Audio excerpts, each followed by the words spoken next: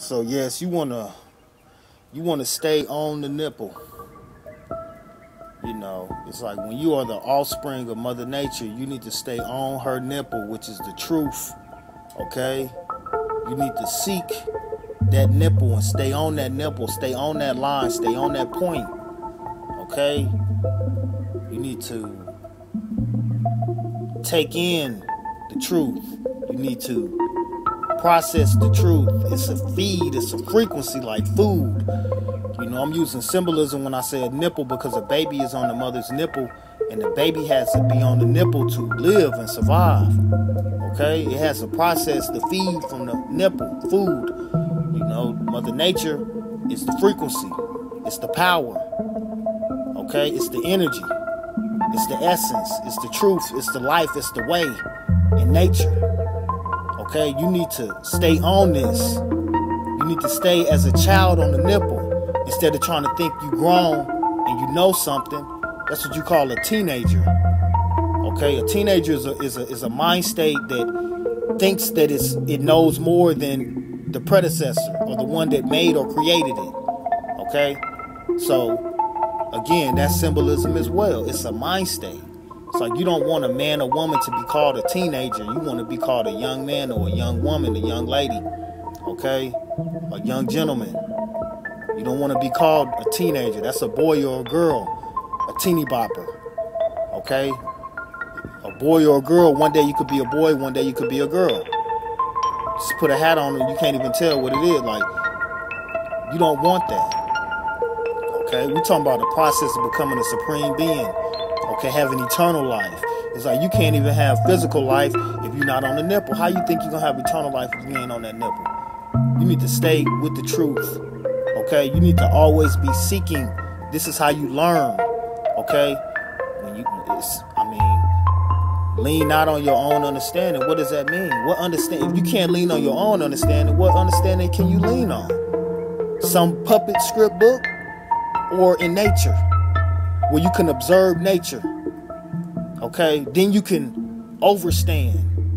Okay? Reality, which is in nature, the real. The real, the R-E-E-L and the R-E-A-L. It's the same thing, the real.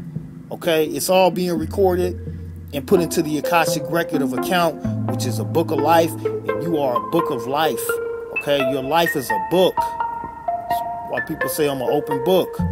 It's like your life is being recorded by the universe. You don't need to worry about what man and woman are doing, which are beast and beast boys and beast girls, because man and woman is cooperating.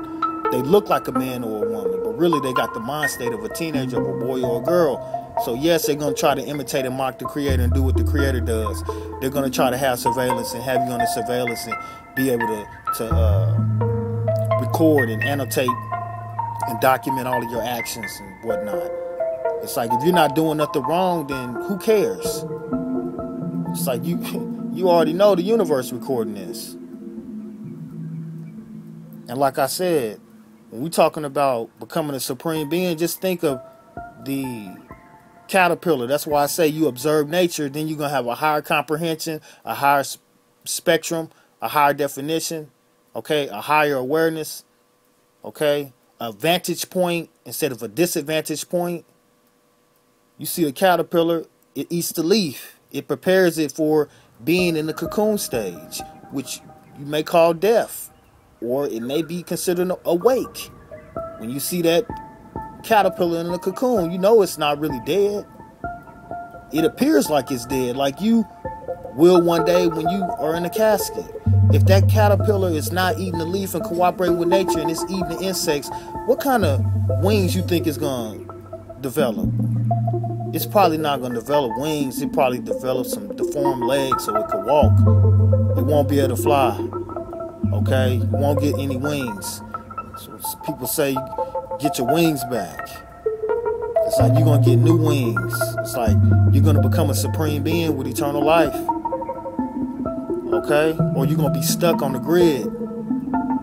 It's like you come off the nipple of the creator, you could go on the nipple of the beast. The beast got a nipple too. You see the Baphomet motherfucker got nipples. Like you can get on that nipple and start taking all the lies and all of the deception and all the puppetry. Okay? All in low frequency. You have no power. You'll be weak. You'll be compromised. Okay? You'll be deformed. You'll be retarded. And yeah, you could have a house and a car and money and all this stuff too. But what you gonna be when you pass away from this life? You're gonna turn into a dead demon. Okay?